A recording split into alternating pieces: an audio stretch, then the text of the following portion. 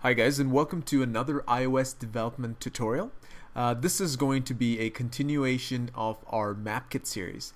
So in our last two tutorials, what we looked at is basically how you could use a map view or an MKMapView object within your project to display the user's location. And we did all of this, of course, in the simulator.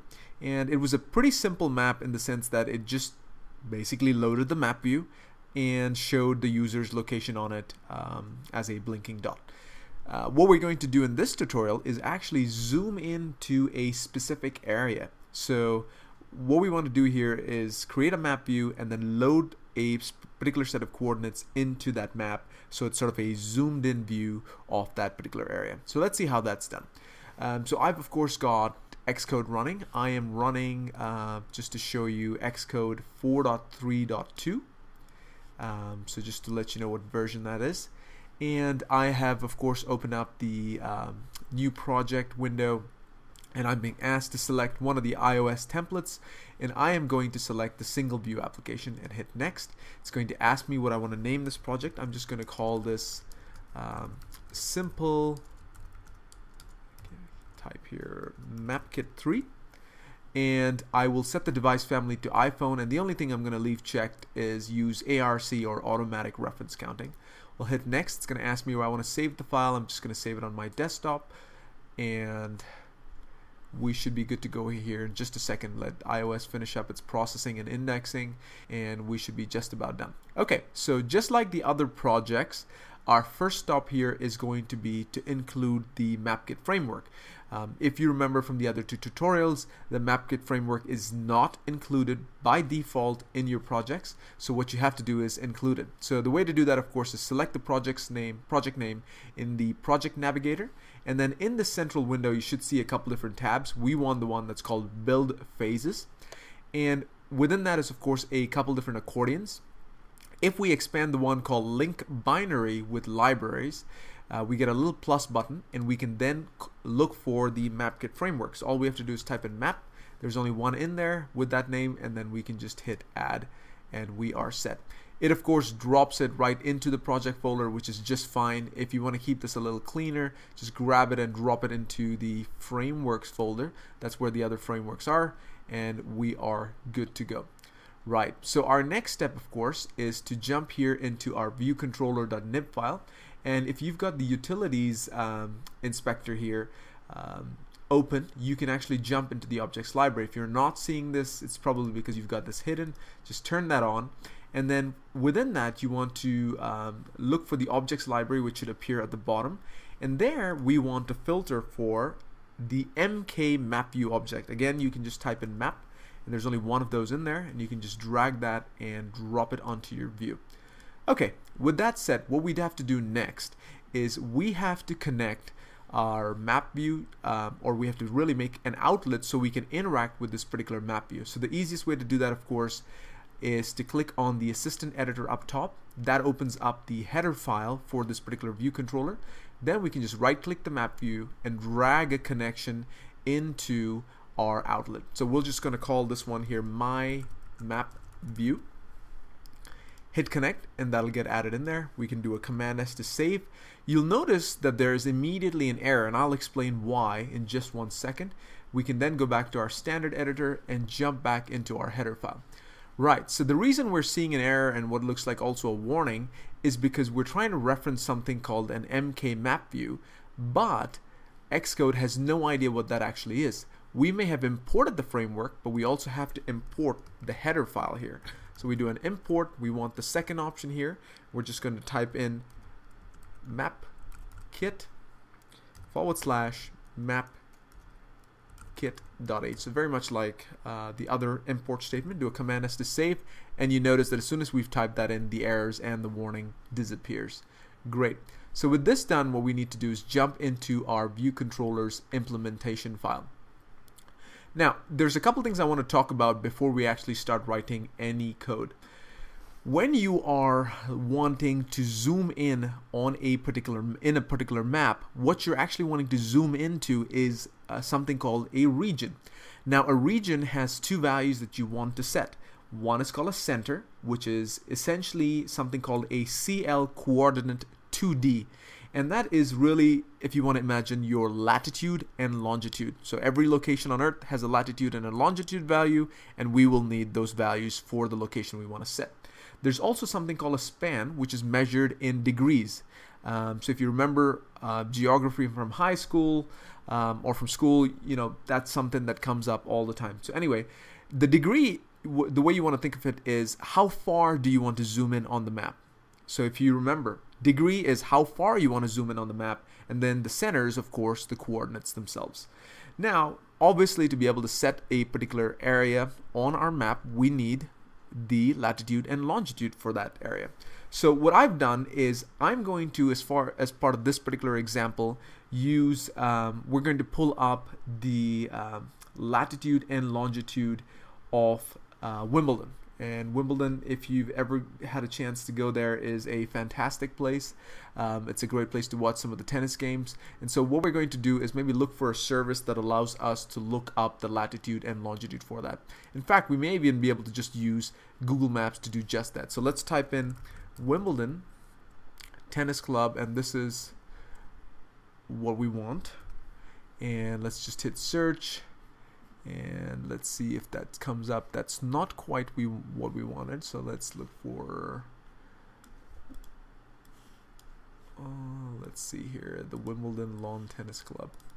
My browser's stuck, so let's see. Wimbledon Lawn Tennis, London, United Kingdom. I believe this is what we're looking for, and what we can do now is essentially, let's see here, let's Command C to copy this. I'm going to open it up in text edit, just going to do a quick paste, and what I'm looking for here are essentially the latitude and longitude for that. And there's also another service that we can probably use, so let's just say find latitude and longitude. You'll find there's quite a few different websites. This one is, of course, a good one. I've used this in the past, and you just have to type in the address itself. So you'll need to know where this particular thing is located. So what we'll do here is we'll just copy the address, paste it in here, hit go, and that should give us the latitude and longitude that we want. So that's it. That's what we need. Okay, so now that we have these coordinates, what we want to do next is let's define a couple constants. The reason we want to do these as constants is because these are the values that we're going to use throughout this particular application, so it's just easier to do it that way. Okay, so let's say first we want to define Wimbledon's coordinates. So let's say Wimbledon coordinates. Then I'm going to say pound define, and it's going to ask me what do we want to call that. So I'm just going to call this Wimb latitude, and we'll do a pound define Wimb longitude. Okay, now let me pull that page right back up and do a copy paste. So first thing we want to copy is do Command C and just copy that, semicolon to finish that up. And then we are going to also do the longitude, copy that, Command S to save. Alright, so with that done, we also want to define a span. Remember, a span, like I said, is measured in degrees, but really the way you want to think about it is how far in do we want to zoom on the map. So I'm going to do again a pound define, and we'll just call this something like the span, and I'm going to set this to 0.30f. And what that means is the span being measured in degrees, I'm saying I want to zoom in to 30% of 1 degree. Anyway, so with that set up, what we want to do next is jump into our Viewdidload method, and we're going to add some code to it. So let me hide away some of these windows here so we don't need it. Right, so the first thing we need to do is we want to create a region, and remember, within a region we then want to set the center and the span for that region, and once we're done setting those values for the region, we'll actually set our map object to use that particular region. So the first thing we do is we create the region, and that is a MK coordinate. Let's see if it'll come up already. MK coordinate region. There we are. That's what we want, and we're just going to call this my region. With that done, what we can do then is define the center. And remember, I said that the center is something called a CL location coordinate 2D. So we start typing in CL location coordinate 2D. We'll just call it center. Make that simple enough. And then I can say center has two properties: a latitude, which I'm just going to go ahead and set to WIMB latitude, and then center also has a property called longitude, which we will set to WIMB longitude. Great. Once we've done creating the center, we then have to create the spans. So what we do is we say MK coordinate span, and it's just off my screen there, and that's what we want. And we'll just call this one span as well. And then the span has a property called a latitude delta and a longitude delta. And what we're going to do is we're actually going to set this to the same exact value here. We're going to set it to the span.